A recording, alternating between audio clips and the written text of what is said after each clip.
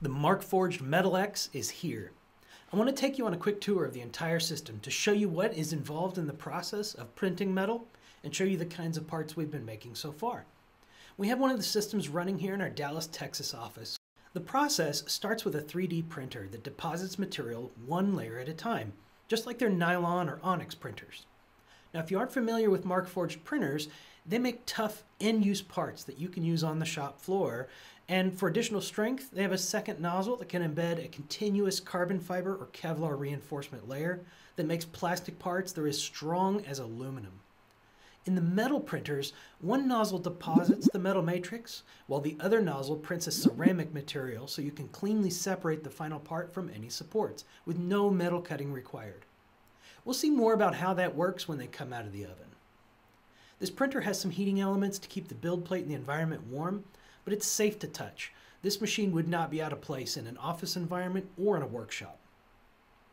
The parts that come off the printed bed are green, meaning they're held together by the binder, so they aren't durable yet, but they are solid and stable. The next step involves a wash cycle, which uses an industrial degreaser to remove some of the binding agent. Each part is carefully weighed before and after the wash, and by measuring the weight loss, you can make sure the process has been completed successfully for the next step.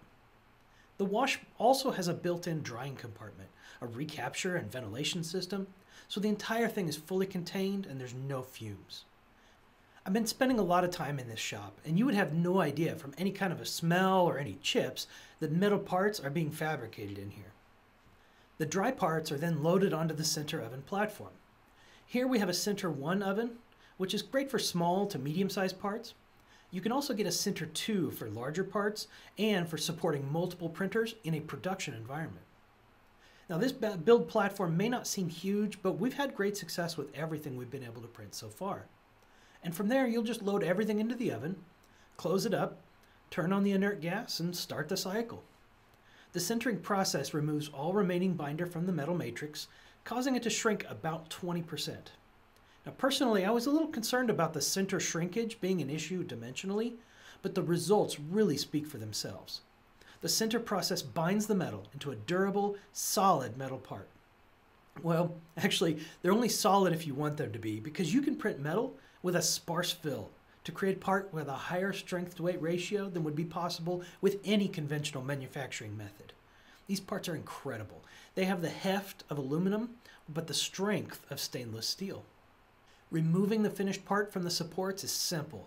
The ceramic material turns to a powder in the oven, so a simple tap or even a drop on the floor will separate your finished part from the support, and it's ready to be used right away. As a last optional step, we usually tumble or deburr these parts the same way you might with a machined or a cast part, assuming the surface finish is important. Markforged printers use a cloud-based software called Eiger to load and set up your parts. This is where it automatically analyzes the geometry to account for accurate shrinkage, so the final part matches your design. It also predicts the cycle time, the cost, tracks the progress of each part, and the status of each machine from a browser. So you can answer that constant, "Are we there yet?" question with a simple dashboard. Each piece of equipment also has intelligent touchscreen interfaces that walk you through how to perform each step so you don't miss anything. And they also receive updates and upgrades from the cloud. So you'll always be running the best possible settings as they continue to innovate and tweak this technology. Start to finish, you can expect to build a brand new design in metal in as quick as 3 days. Not bad when you consider we're building custom metal parts in virtually any shape without the limitations or tooling costs of most traditional manufacturing methods. You only need to buy this one machine and keep in stock one shape of raw material.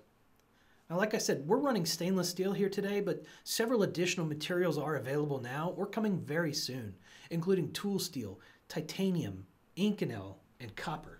With cloud-based updates, your machine will know exactly how to build any new materials they release in the future. The Metal X is here. You can make functional end-use parts right now on a machine that cost a fraction of the price of any previous metal printer. If you want to learn more, visit our website at mlc-cad.com and take a look at the events page to see when our next Metal X event will be so you can come and see it for yourself.